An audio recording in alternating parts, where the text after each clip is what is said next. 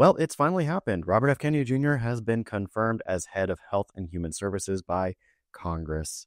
Thank you, Congress. We're going to have to deal with a big mess over the next 4 years. How big of a mess, you might ask?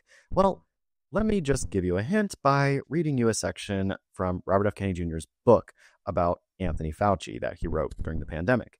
And I'm going to read from a section called Miasma versus Germ Theory. Parts of this section read, Germ theory aficionados, in contrast, blame disease on microscopic pathogens. When a starving African child succumbs to measles, the miasmists attribute the death to malnutrition. Germ theory proponents, aka virologists, blame the virus.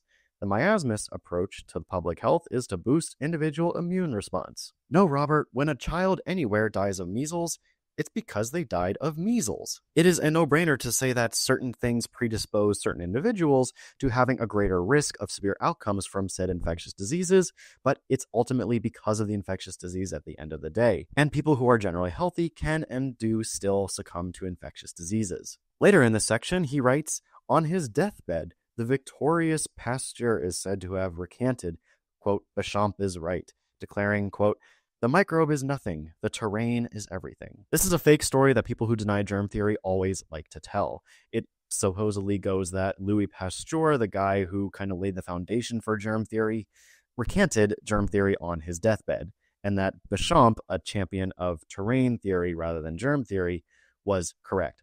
This never happened. There's absolutely no evidence at all that this ever happened. It's completely fabricated. But Kennedy retells it here because he is doubting germ theory. The illustrations on the following page pose an indomitable challenge to germ theory's central dogma and stark support for miasma's approach to medicine. He then displays graphs showing that deaths due to certain infectious diseases were declining prior to the outroll of vaccines in America. However, what these graphs do not show you is a situation like measles, where prior to vaccination, there were about 500 deaths in children in America per year and about 40,000 hospitalizations, many of them resulting in severe brain swelling, which could lead to permanent damage.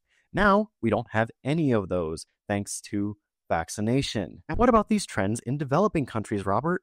Or just countries that didn't roll vaccines out at the same time as America? Let's take a look. Oh, look at that. It doesn't matter when you roll out vaccines. They still coincide very strongly with a sharp drop in both cases and severe outcomes of the infectious diseases that they're meant to protect. That's because germs can make us sick.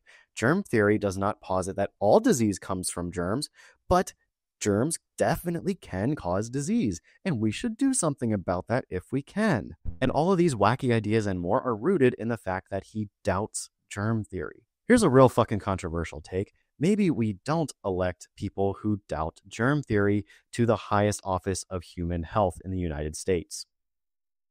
Maybe think about that one, Congress, before you vote on whoever the hell you vote for next. It's going to be a long 4 years of medical misinformation and blatant science denial that scientific communicators such as myself have already dealt with for the past several years online. And now it's going to be just more on the forefront. So be sure to follow along if you want to see all of the garbage that Robert F. Kennedy Jr. says and learn why it's wrong. Stay informed, keep advocating for yourself, and good luck to us all.